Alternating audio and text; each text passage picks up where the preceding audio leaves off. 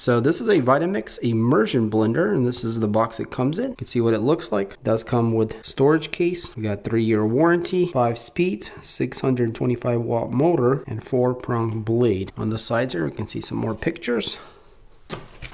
So we got quite a few papers. Here's one that says start here, and it looks like a little start guide here that kind of shows you how to use it properly for different types of things, and it's in a couple languages. All right, so here we have the case. Pretty cool Vitamix logo here.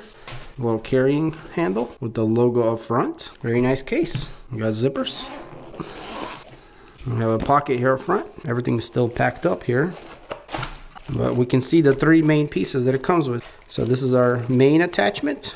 And then we got this little whisker attachment, and then the motor itself, which by the way is quite beefy. So we got a really nice stainless steel finish and a rubber texture towards the top here where the cord is. Got some lights there, logo, the on and off switch, and the speed. You can see Vitamix there, manufacturing label, and the connection point underneath. And the cord seems pretty decently long, not too thick, pretty easy to handle. We have a little silicone strap that keeps things organized, and it looks like about 4.5, 5 feet maybe. The whisking attachment looks very nice. It is plastic. That's a connection point there, and it slides onto the motor and then clips on. And then our main blend tool is actually made out of metal. Very nice quality, feels heavy duty. And towards the bottom we can see we got a little cover here.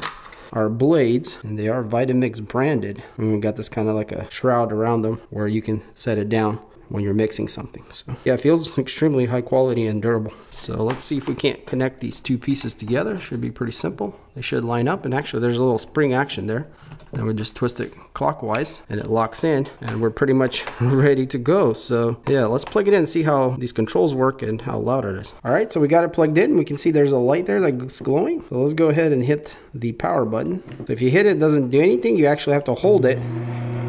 So it's like a hold kind of start end operation.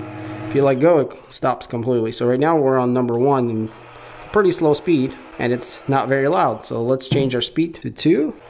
That's a little faster. 3. So yeah, even on 3 it's pretty quiet. 4. We're getting a lot faster here, and the blades are definitely moving. And maximum speed, which is 5. Yeah, and it's really fast. And yeah, overall guys, it's quite quiet. Pretty impressive, and it just cycles through the speeds. And you can mix anything you want is what's great about this. No matter what you're doing, drinks, cooking, whatever needs blending or mixing with this whisker, like mashed potatoes or whatnot else, you got everything here. It also stores very nicely in this included storage case.